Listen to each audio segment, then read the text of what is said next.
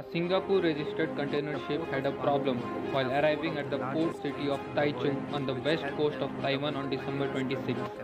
The bow of the ship was damaged during the allision, along with approximately 30 feet of the concrete pier, fenders, and a bollard.